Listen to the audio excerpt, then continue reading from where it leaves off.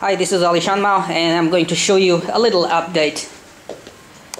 Da-da-dum, da-dum, da-dum, da-dum, da-da-dum. Yes, well, don't mind the shoes backside. TT62 Elekto is getting up on its feet. Man, this bird is big and it's a real beauty.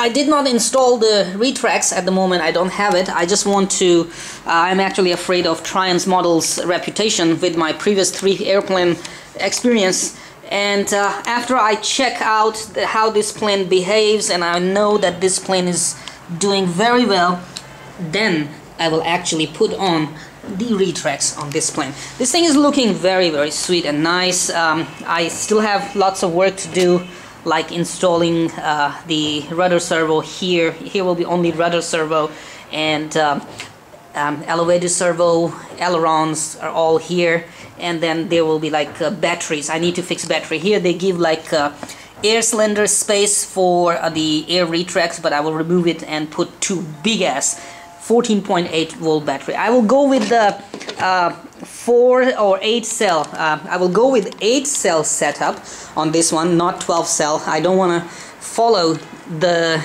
Triumph model engineer, because following him was always ending in disaster.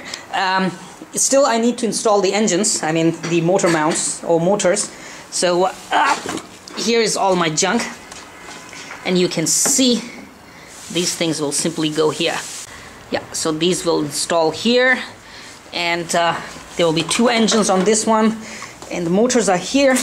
When I look at the motors, oh my goodness, they are really heavy and big motors. And look at the ESC, it's 100A ESC. So there will be 2 of them. I will just mount them outside because I don't like beauty and I don't want to waste so much cables mounting them inside.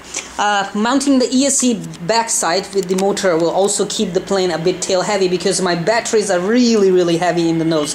So this is it, man. This thing is sweet and it's going to be ready very soon, and I will keep you guys posted about it. Well, let's go back to my room, and before we do, I'll give you a glimpse of something.